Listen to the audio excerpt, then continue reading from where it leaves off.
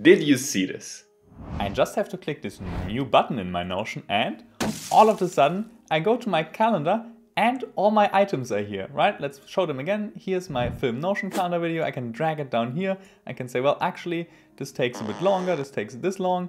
And the other edit Notion calendar video, that happens here. And if I switch back to my Notion, these times are automatically updated. My Notion tasks live right in my calendar now. Wait, which calendar? This latest Notion update is insane. Notion calendar is finally here. In this video, you learn everything you need to make the most out of this new update. First, how to get started with Notion Calendar. Second, answers to your most important questions. Third, a walkthrough of everything you can do with a new Notion Calendar. And number 4, my 3 favorite workflows that you should start implementing today. Let's get started. Notion Calendar is a new, standalone calendar app that has been developed by Notion. It's actually the next development of Cron, another calendar app that Notion bought a few years ago. It's available for both Mac and Windows, and you can also access it through the web. You can find the link to download it in the description, but before you do so, make sure to watch the video till the end so you know everything you need to do. The first time you open Notion Calendar, you will be prompted to sign in with your Google account. As mentioned previously, Notion Calendar only works with Google Calendars, and you need to have at least one Google account to sign into it, so it's currently not possible to just use it with a Notion account and only show your Notion database items. You will always need at least an empty Gmail or any other Google account. Once you're signed into Notion Calendar, you'll see immediately, well, all your events. And what I showed you previously, right? You can also connect it to your Notion account. So here you see Matthias Notion. It's very small on the screen, I'm sorry for that. But below that it says plus add Notion database. And I can click on here and I can just search for any of my Notion databases. So here I can show the Notion calendar one again, right? So this works the same way as if you click in Notion on this show in calendar button. And now again, it's here and lives in the sidebar, and I can hide it and show it just like any other calendar entry. And of course, you can add multiple calendars, right? I could just keep continuing now, adding Google calendars or other Notion databases to show here. Here are a few very important things to keep in mind. First, you don't need to use Notion to use Notion Calendar. It's a completely separate standalone app. What does it cost? Notion Calendar is free to use, which makes it a great choice for anyone who's looking for a better calendar experience. Which brings me to the next point. Is it actually good? Heck yeah. To be honest, it's mostly Cron Calendar rebranded, but with a few new features. And those features really make a big difference. Plus, Cron was already an amazing calendar app and had been my daily driver for the past year. Which calendars are supported? Well, so far in order to use Notion Calendar, you need to have at least one Google Calendar. And Google Calendars are also the only ones that you can import. So if you mainly use an Outlook calendar or an Apple calendar, then you need to use one of these workarounds where you share these calendars with the Google Calendar and then get them into Notion Calendar. Now to the most important question. Does it come with Google Sync? No, not quite. When you add a Notion database to Notion Calendar and get it to display your Notion events next to your calendar events, it's still just that. It displays calendar items and database items on the same view, which is super helpful, but it will never sync them. That means if you just look at your Google Calendar outside of the Notion Calendar interface, you will not see any of your Notion events appear. And if you use any other tools, for example, like a scheduling tool like cal.com or Calendly that checks your calendar for availability, it will also unfortunately not recognize the Notion events. Still, just the fact that I now can see my Notion database events next to my calendar in one single view makes it so much easier to coordinate everything that's going on in my life. And with that out of the way, let's have now a look at all the cool new things that you can do with the brand new Notion calendar. Let's start with a quick UI tour, and apologies if this is a bit small on the screen or sometimes hard to read. Unfortunately, can't further zoom in, but I hope that this still gives you a good first impression of how Notion Calendar feels like. So, on the left side, you have this little info bar that shows you always the month with the current day highlighted. And then just like in most other calendar apps, you have your calendars all below each other. You can expand them and collapse them, right? I can hide certain ones if I don't want to see them. And I can, of course, also down here under my Notion calendars, see my different Notion calendars and add both new Notion calendars and new Google calendars. In the center then, the usual calendar interface, right, with a typical layout. And then on the right side, a really cool context window that changes depending on what I click on. And we'll talk about that a bit more in a second. Now, the cool thing about Notion Calendar is that it's really designed for power users. So you have a bunch of keyboard shortcuts that you can utilize. For example, you can just use the numbers on your keyboard to decide how many days you want to look at, right? So I can look at 1 day if I press 1, 2 days for 2, 3, 4, 5, and so on and so on. I can also just press D to see the current day, or W to get the week, or M to get the current month. And I can always, whenever I scroll somewhere else, right? So let's say I look to the next week and I want to go back, I can always just press T to jump back to the day right where I'm currently am. And if you want to take keyboard usability one step further, then you can simply press Command K to pull up the command bar and just type whatever action you want to do. And with that, yeah, pretty much use the calendar without ever touching your mouse. Now, my favorite keyboard shortcut, however, is S. And it also has to do with the next feature that I want to talk about. If you press S on your keyboard or here on the side, click on Share Availability, you get a functionality that is basically a mini Calendly. You can pick time slots in your day, send it to another person, and then they can just book a time with you, right? So let me just click here, and now I can start highlighting areas in my calendar. Let's say here I'm free, and here I'm free, and then I'm also free here for a call. And as you can see, the context window, the pane here on the side, now fills out like with this pre-formatted text, right? With 30 minutes during any of these times, all in CET, work for you. Now, what I can do is I can either like just copy the snippet and send it to a person, they manually get back to me, or, which I always prefer because it's much easier, I can create a scheduling link. And if I do that and copy that, then they can start booking a time in my calendar. So this is how the experience looks on the other side. You get this like Calendly-like interface, you can pick a time and then book it directly with just your email. Now, on top of that, it will automatically create a Google Meet for me because that's my conference platform of choice. But you can also, of course, like connect Notion Calendar with any other one, right? Like Zoom, all the big ones, to automatically generate meeting links based on those requirements. Things like your default meeting software can be changed in the settings and together with a bunch of other useful parts. So we can go quickly here and then click on settings. And here we first have under the general tab, whether we want to generally see weekends in our calendar or whether we want to just completely omit them if we just use it for work. Whether we want the week numbers at the very top, right? That can also be, or like here on the side, that can be useful if you typically work in this business environment and when your week should actually start on. Now, what you can also do, which is of course very, very important, at the bottom is switch the theme, right? Between the light mode, the auto, and what I prefer for Cron, the dark mode. But maybe actually like for the rest of this video, let's turn it to light mode because that might actually help you see things a little bit better on a smaller screen. And then here under our integration side, we can set up our different calendars. So here we can integrate different Google calendars. Under conferencing, we can add a bunch of different like meeting providers if we want them and pick our default one. And then under Notion, we can connect different Notion workspaces. Now, very important for the Notion workspaces is that if you have different ones, you need to connect every Notion workspace individually in order to be able to access the databases through Notion Calendar, even if all the workspaces were created under the same email account. All right, quickly, one last thing for scheduling snippets. You can also change them afterwards, right? So if you see in my calendar, the scheduling snippets block parts of the calendar without really taking up space. So they're not like a full event, but they are marked here so I see, okay, I've sent someone availability here. And once, of course, the meeting would be booked, all of them would disappear and we would just have that one meeting in there. So I can click on them, right, and I can then actually drag them for longer, and you see it still updates here on the side how long the hold is. And I could also actually change the time zone. If I change the time zone here, that also changes the time zone up here in the things. Now, very important when you use these snippets is that they can't fully replace a scheduling app. Because at the end of the day, these are one-time scheduling links. So whenever you send it out to someone and they book one meeting, the whole hold will disappear, right? So it's not like with Calendly or with other like tools that do the same thing, where you can create one meeting link for like discovery calls and then just 10 people can book one. No, every link is currently only single use. And the second thing, and I really hope they fix that soon because it's quite annoying, is that they actually don't respect other events in your calendar. So if I were to take this hold and move it longer and move it like over all the other events here, right, in another scheduling tool, I could tell this that it should only book meetings in my available time slots. Not here. These snippets will just offer all the available time slots to someone to book, which again can be quite annoying, so you need to actually pick the free times. Hopefully they will fix that soon. Now, one feature that's absolutely amazing for someone like me who has to work with people and companies across several different time zones is Notion calendars built in, well, different time zones. So as you can see here on the side, I have currently 3 time zones loaded, and I have CET, where I usually work in, GMT just as a default, and then Pacific time because a lot of my clients also sit in the US. And I can just add as many time zones as I want, just by clicking this plus button and then typing whatever I'm looking for, right? So if I also need to work with someone in Japan, I could add Japan Standard Time, and now I have 4 of these here on the side, and I can always see my current calendar in relation to that. It would make it super, super easy to schedule things. You can also, like, of course, once you've added that, right, you can like rename the label, and you can just right click it to remove the time zone from the list.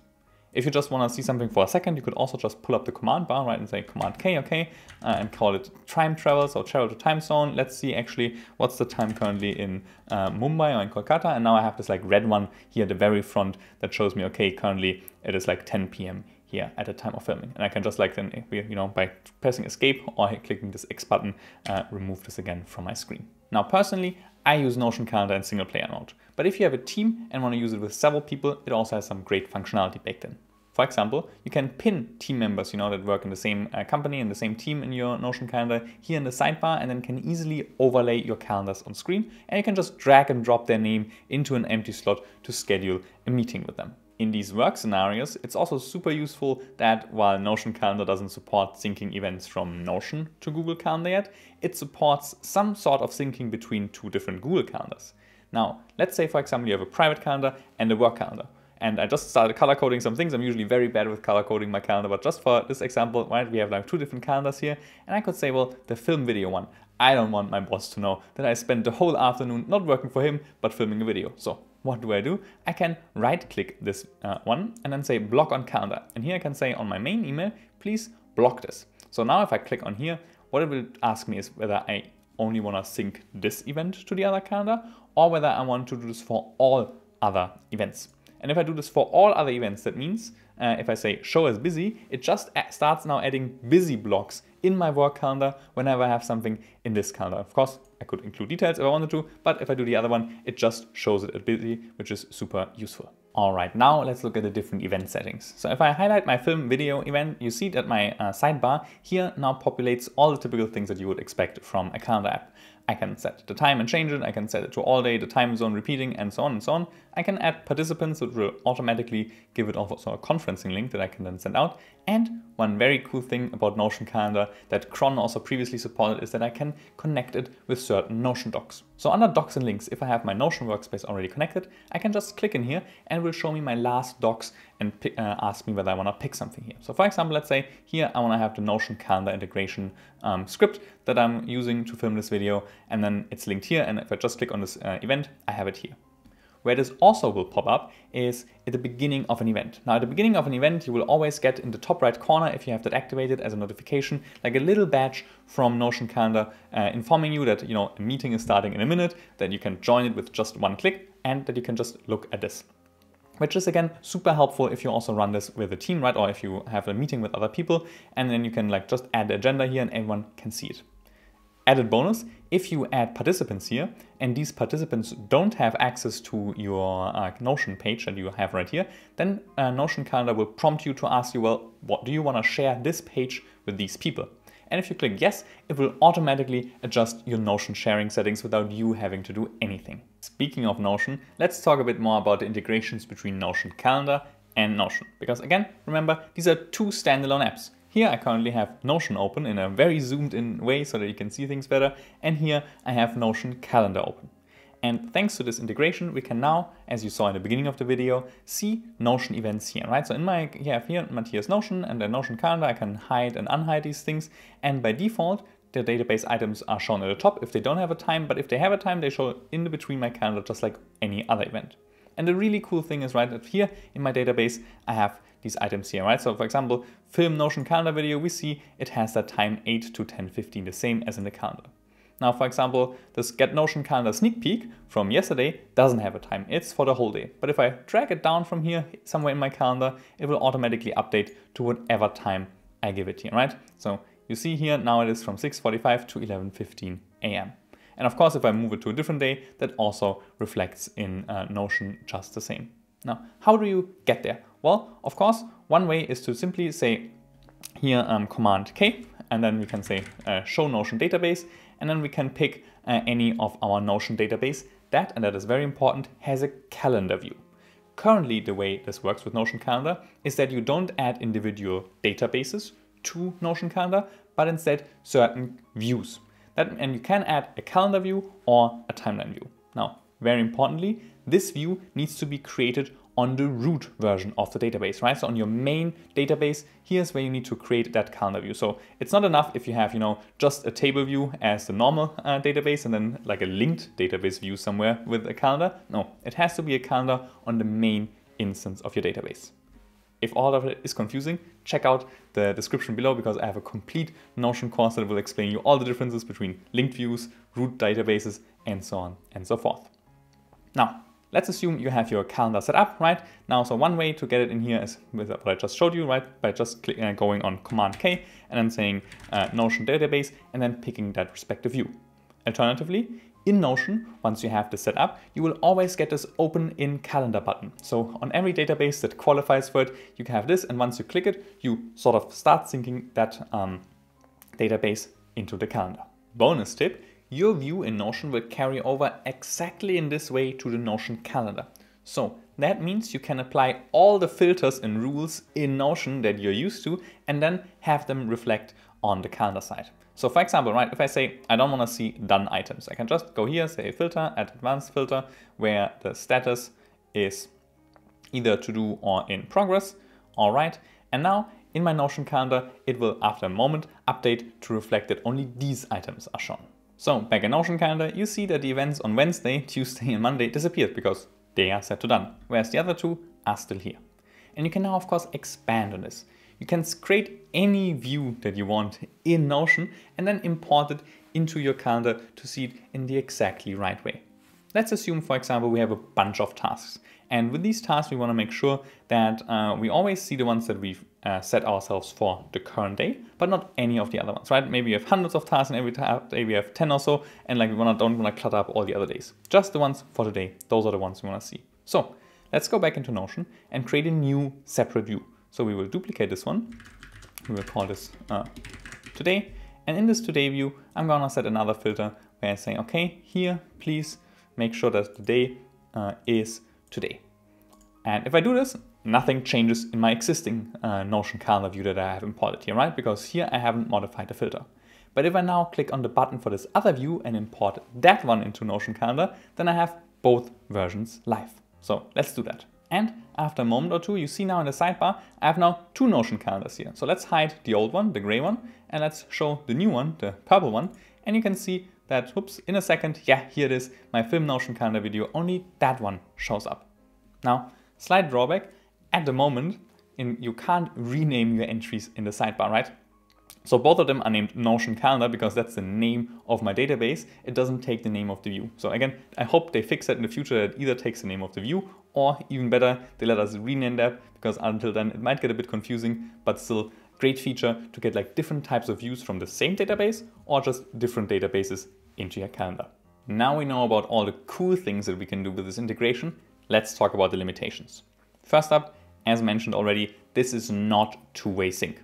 Just because these events now appear here together with my Google Calendar elements doesn't mean that Google Calendar knows they exist. If I would just open Google Calendar, they are not there. They just exist here in this Notion Calendar view. Second, I can only modify the actual name property if I click in here and the date of the event through Notion Calendar. So even though this has other properties, right? For example, it has a status and I could like add checkboxes, all these sort of things. I can't edit them in the calendar here. I would need to go to Notion to do that. And I can do that with just a click here, right? If I click open in Notion, it will jump into Notion, but I still have to do it. Whereas I wish I could do it right here because I mean, I have so much space here in this context bar. Why not give me all the properties here to edit? On top of that, the Notion events also don't have any of the typical events that you associate with the calendar event, right? So if I click on film video, I can see, well, okay, I can make change time zone, I can have it recurring, I have participants, a conferencing link, right? I can send out automatically if I do these things here to the participants when they are supposed to show up. None of that is possible with the Notion database entry, right? They have none of that. No participants, no automatic meeting link, and very, very importantly, no recurring feature. You can't make your Notion events recurring just by importing them into Notion Calendar. You still need to do all the event creation and stuff on the Notion side. So in Notion, I can of course go in and, as you know, can create a template, right? So for example, I can say new daily stand-up meeting, and then I can go out of this and I can say, well, okay, this stand-up meeting, I want to repeat. I want to have this every day at, let's say, 8 a.m. and I save it. And now every day at 8 a.m. it will create this new daily stand-up meeting for me in the calendar. And then it will also show up in Notion calendar, but there's no way to have that automatically populated, you know, at infinity as with the other events. Whereas here in Notion, right, if I say, okay, film this video, please, let's say repeat. Let's repeat this every day. You see it immediately is here. So that is also still a limitation with what's currently possible. Still, even with these limitations, I'm super excited for this update because it means that for the first time ever, I have this one unified view where I have my calendar and my Notion items in the same place without having to use any third-party automations.